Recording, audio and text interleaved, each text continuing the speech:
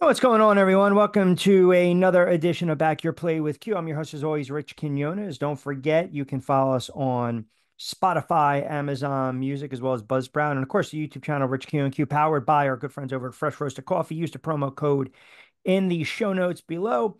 20% off BYP20 with your first purchase. Also, we are powered by Play It Again Sports, Acorn to Oak for all your digital branding and marketing needs. Our good friend Lloyd Vance, kind enough to join us, host Lloyd Vance's Insider Football and Sports Radio 1029 FM, the game Monday nights, 8 to 9 ish. And he joins me during the week on BYP, as well as the Drive with Q. Week one in the books. And let's kind of work our way backwards. I mean, the Jets now, the Jet fan are talking about moral victories because Aaron Rodgers was able to make it out of a game last night on Monday Night Football, in a game in which San Francisco dominated both sides of the line of scrimmage, ran the ball with effectiveness. Purdy doesn't make mistakes, no CMC.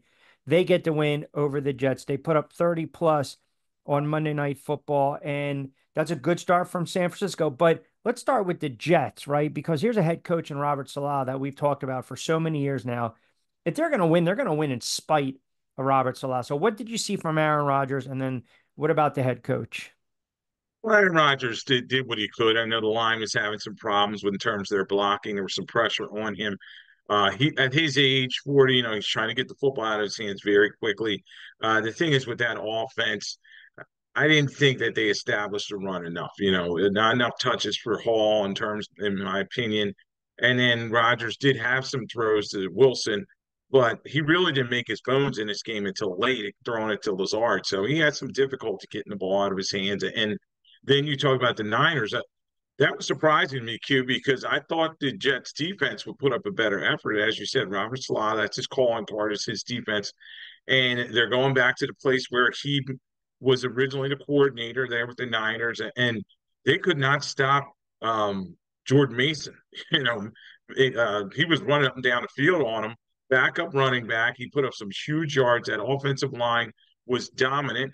And you think about, Trent Williams, they had to sign him. He's 36, misses all of camp, comes in there, doesn't miss a snap, doesn't allow pressure. And then you talk about Purdy, he was getting the ball to all his weapons when they were passing the football. So good, solid effort for the Niners. Yes, they probably want to cut down on a number of the field goals that they had to kick and convert some of those into touchdowns. But overall, great effort and a good way to start the season for them.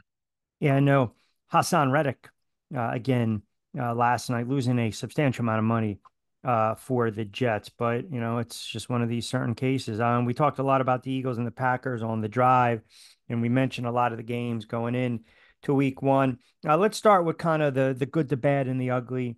I thought the good, look, Dallas got the win on the road against Cleveland. San Fran got the win. The Eagles got the win in Brazil. New England Patriots, right? I mean, I don't know if that's more of an indictment on Cincinnati than it really is on what the Pats were able to do. Obviously, they probably busted a lot of brackets by that win, but give Gerard Mayo and give the Patriots some credit. They probably had arguably the best win of the weekend.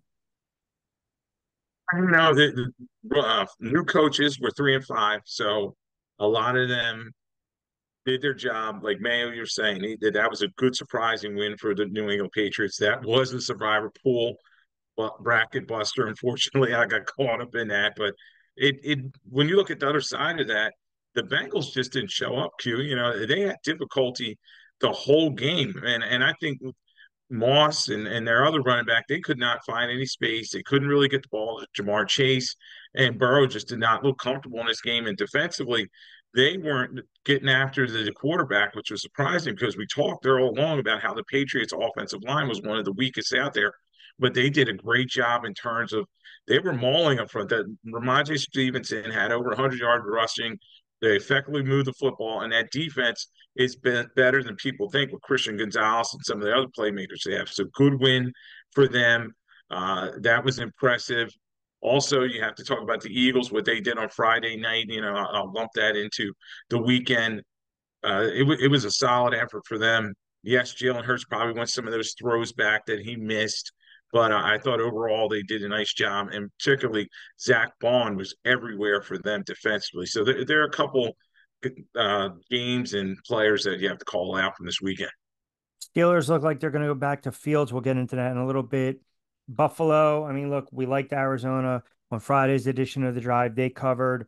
Caleb Williams, defense, special teams bailed him out. Texans and Colts was a really good game.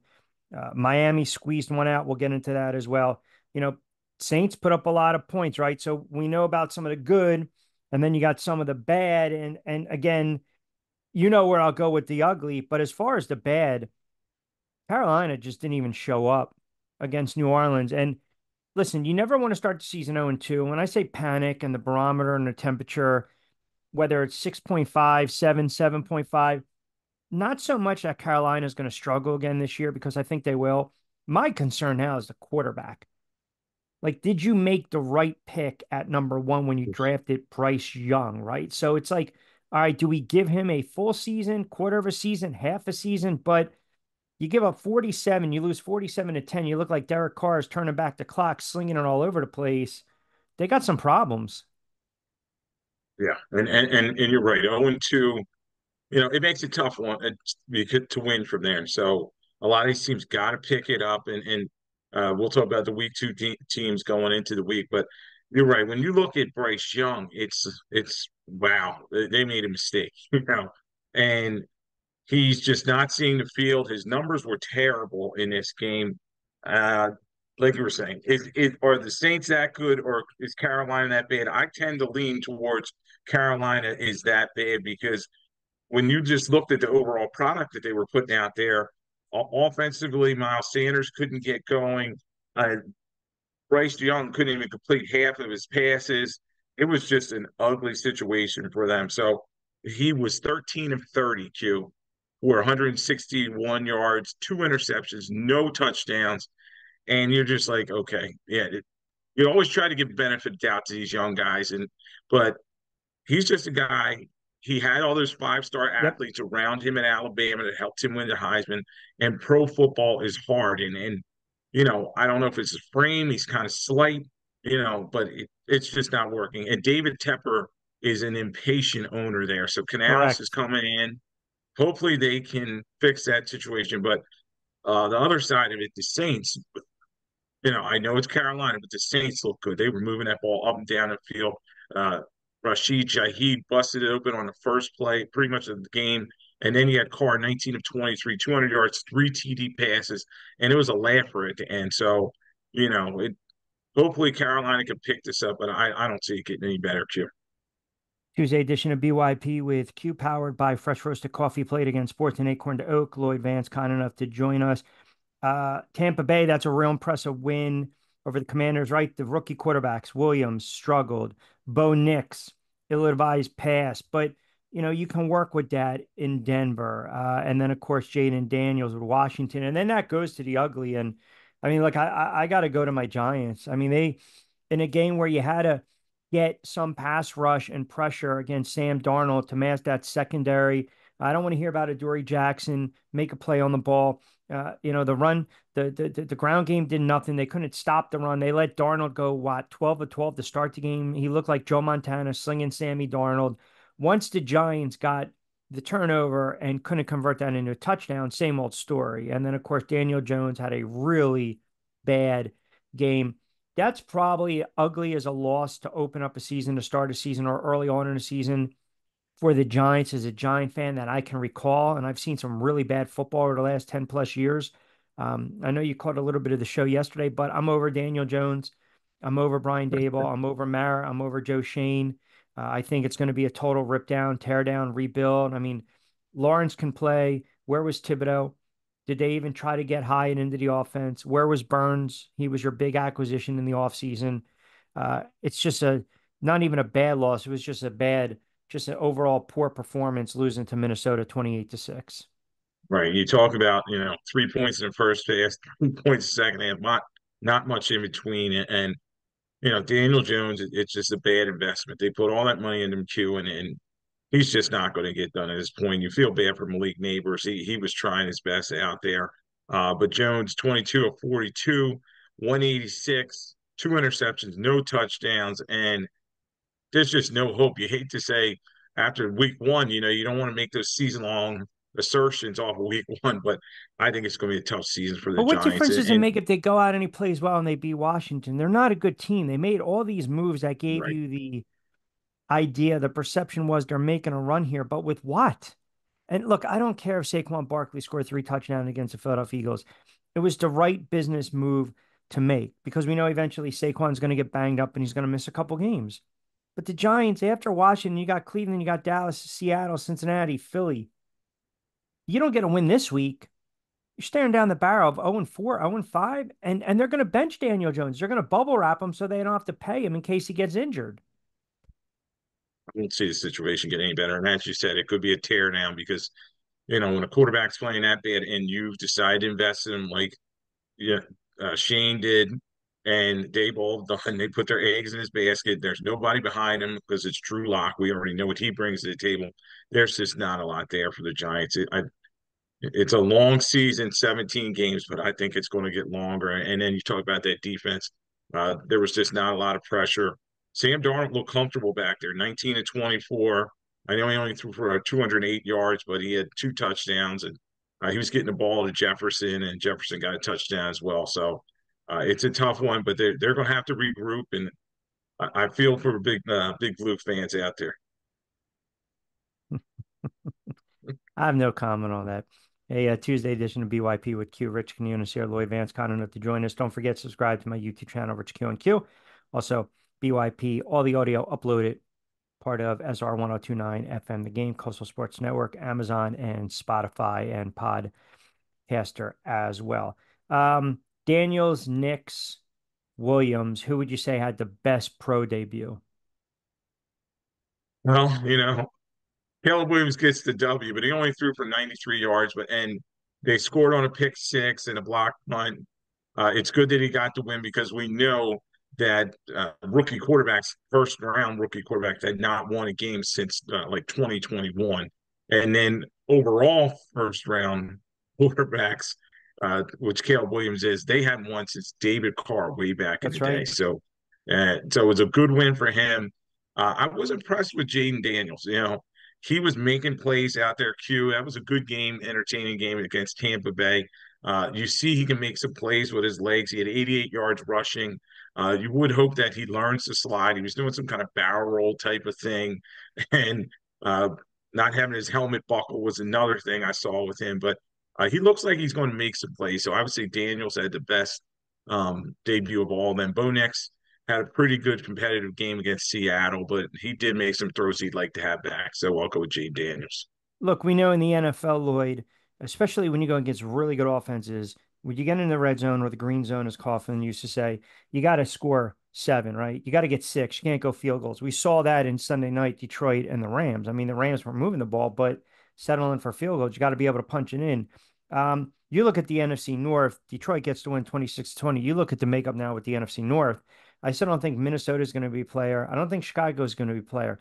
But the question is now with Jordan Love going down for Green Bay, does this really make the path that much more easier for the Detroit Lions? It kind of solidified them, Q in that top spot. And they're a good, tough, aggressive team. They can beat you a variety of ways now. They have Williams getting the ball down the field. They're going to Amon-Ra St. Brown.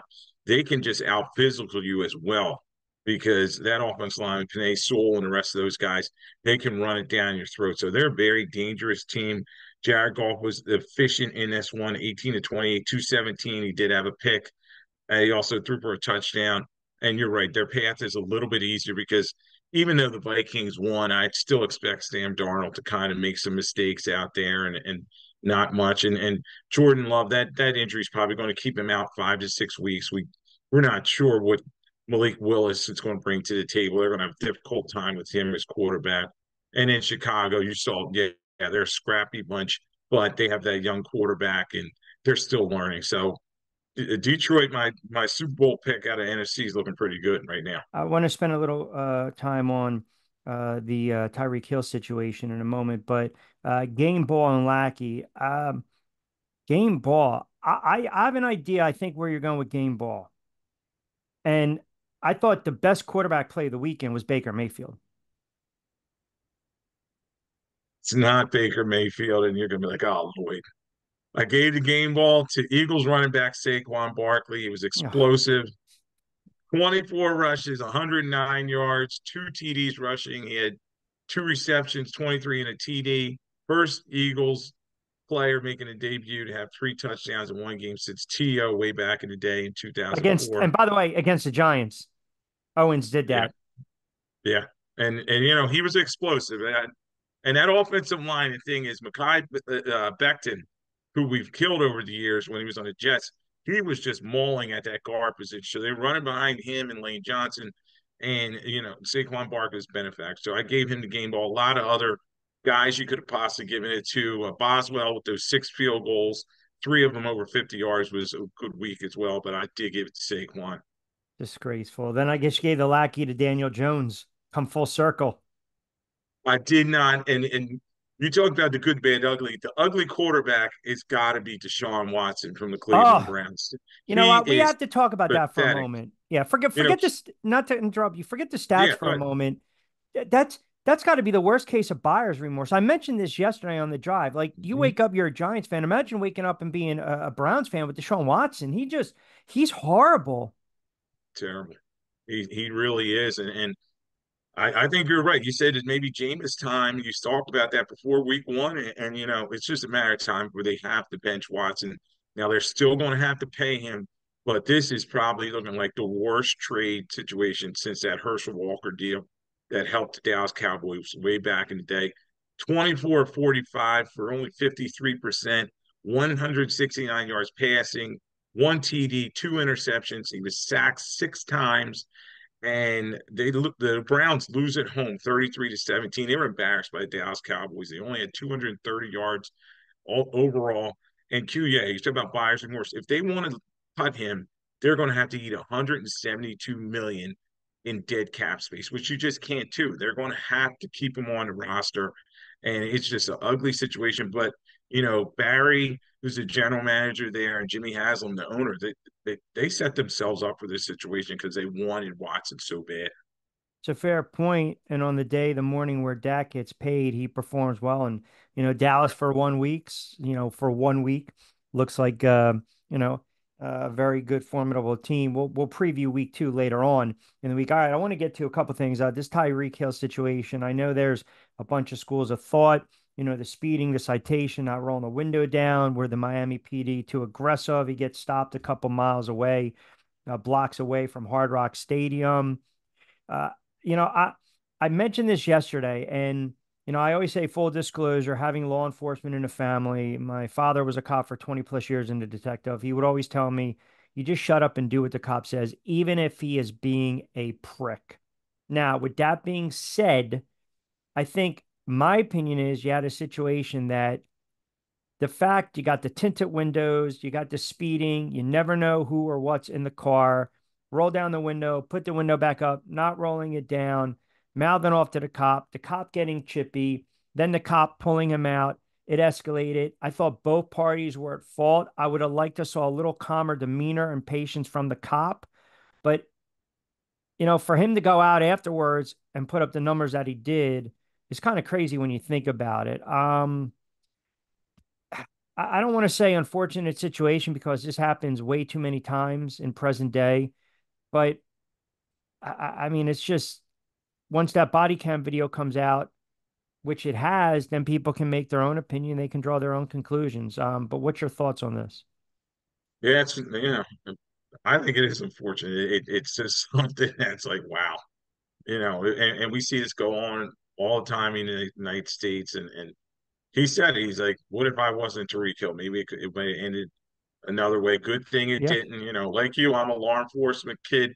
My father's 48 years. He was in the business. And so I understand there's two sides to the whole thing. And it's like, okay, you wish it had turned out different, but as you said, all the news comes out, with the body cam and people are going to, there's going to be a lot more to this investigations, etc. And then you have these athletes, Tariq Hill, he's got a ton of money, he's got Drew Rosenhaus on his side, and they're going to do their own investigation as well. Now, you do tip your hat to him after all that. He was able to go out and play in that game, and he played very well, Q. That 80-yard bomb. broke that game open. Very close game. Jacksonville played pretty well, and Miami kind of was struggling at certain points, but then Miami pulls it out 20 to I needed 17. that game to Hopefully, go in overtime, by the way, not the 3.5, not the field goal, but just go ahead. yeah, and hopefully that community kind of pulls together and they work this out. But yeah, it was an ugly situation, and hopefully they can come together. He did say, what, he thought maybe it was just that one individual police officer. He kind of had beef with him or something like that. So we'll see how it all comes out. But there are going to be a lot of talking heads going on and on about that thing. Yes. And then lastly, Tom Brady's broadcasting debut. I mean, if you never really listened to Brady for more than 5 minutes, you'd be like, I didn't think he really sounded uh, like that. I mean, he's got to grow into position, right? He'll learn as a broadcaster to finish his thoughts, to convey his thoughts, um, and not pause mid-sentence. Miles Garrett, you got to double team him. He's a game wrecker. So what? Like, I I mean, everyone's listen. Brady got paid to 300 something on million, ridiculous because of who he is. Period. He's Tom Brady, MVP, face of the franchise, face of the NFL for 20 plus seasons, Super Bowl winner, arguably the greatest quarterback that'll go down in the history of the NFL. So yeah, good for him, man. I'm not as overly critical as other people are. No, Q, and he's going to have that bullseye on his back. As you said, they paid him to be the highest announcer out there, and he's not going to be John Madden in his first week. And I did listen to some, and he was kind of choppy at certain points, and he did get some of his points across here and there, but it's a job I've heard and talked to some guys he's willing to work at. So that's the most important thing. Trust me, they're going to make him look in the best light. They're going to work with him during the week. He'll probably sit with Joe Buck and Troy Aikman and those guys, and they'll try to, teach him on the job. But it's not easy going in that booth, and you see a lot of these former athletes give it a try, and they have difficulty. You remember Emmett Smith trying to do it, and not to call out some guys, but he was one of them, and there's always been a plethora of guys that got behind Yeah. that mic and they saw, holy moly, this is a tough job. Now, 100% last word to Lloyd Vance. Give him a follow on X at Lloyd Vance. And of course, host of Lloyd Vance's Insider Football and Sports Radio 1029 FM, The Game, every Monday, 8 to 9, ESPN NFL Network contributor, Black College Football Hall of Fame selection committee, and of course, former writer, researcher, historian as well. Knows the sport like the back of his hand. Always kind enough to join us on BYP with Q, as well as the drive later on in the week. We'll start to dive into week two lines, and then Football Friday Frenzy. We'll have Lloyd back on, and we'll do a deeper dive in some of these odds and storylines. Week two, we're gonna blink. It's gonna be 4 or 5 weeks in, and we'll know one thing: Striper season right now is still hot where I am, which means I don't have to endure 4 or 5 bad weeks of Giants football. My friend, I always appreciate you jumping on board. Thank you very much. Q, thanks for having me on.